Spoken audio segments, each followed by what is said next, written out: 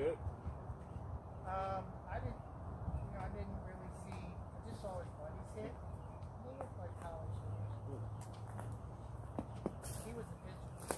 Oh, he was? You probably know a lot of that stuff. He's a lefty.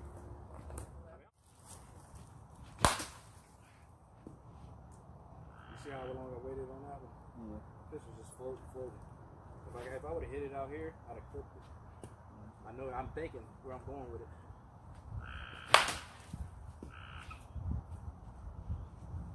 I don't want that.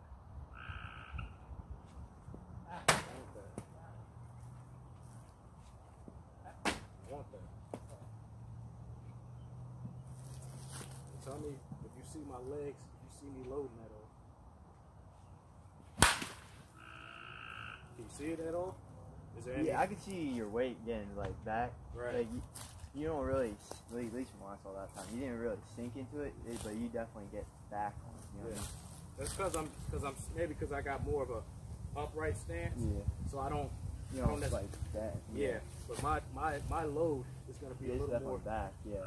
Yeah. But I'm here, and then having this little hesitation builds up pressure on this leg, and then I crush. And that's what Yelich does too. Yeah. Turns that in.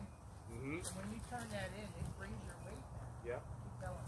And if for you, since you're wider, you know, you got like a more wider base, you're gonna be a little more this, right?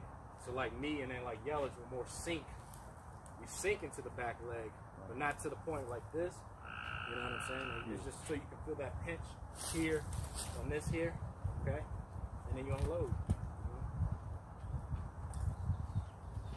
I went out to get that shit, let it come back. Just missing. Just adjust. Lock it out. Lock it out. Carlos Pena. He's a good guy, man. He's smart too.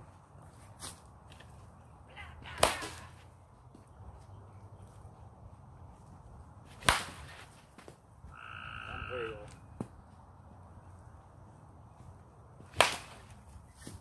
What am I doing?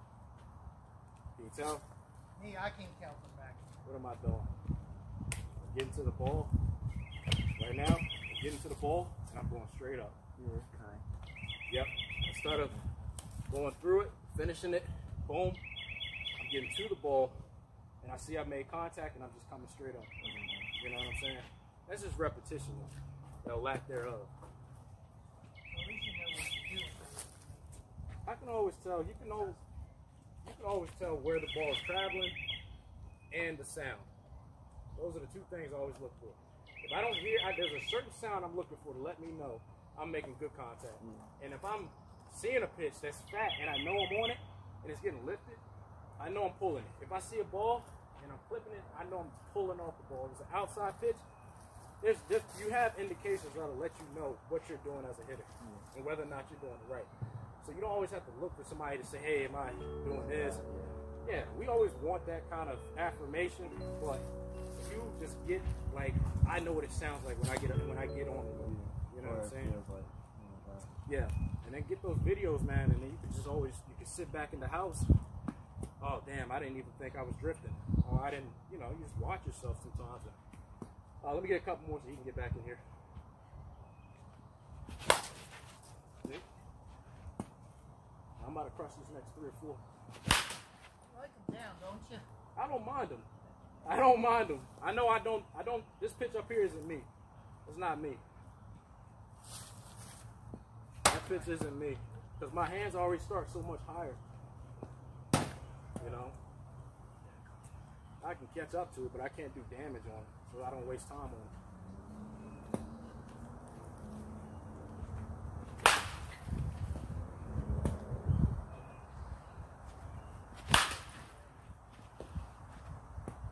Last one. Yeah, that one felt pretty good.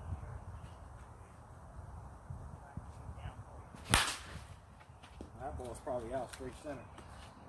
You know? It's just patience, baby.